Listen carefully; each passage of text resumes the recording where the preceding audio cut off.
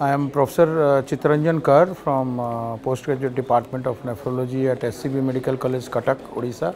So, how are acute kidney injury and chronic kidney disease different? Basically, they are two different spectrums of syndromes of kidney diseases.